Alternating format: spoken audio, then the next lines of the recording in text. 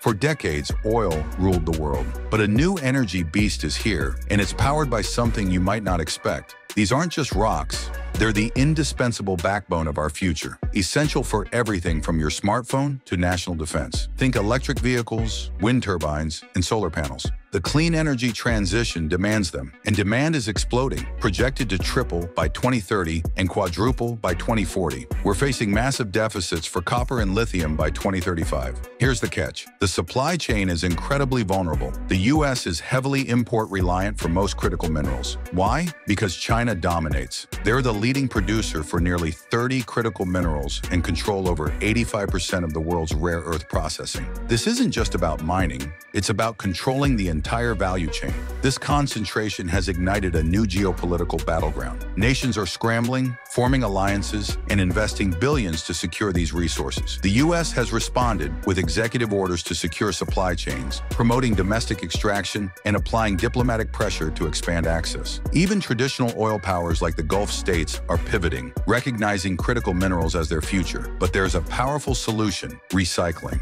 Unlike fossil fuels, critical minerals can be reused, reducing the need for new mining by up to 40% and cutting emissions by 80%. It's urban mining, building resilience right at home. Critical minerals are the new oil. Securing them isn't just about energy, it's about national security, economic power, and the very future of our planet. The race is on.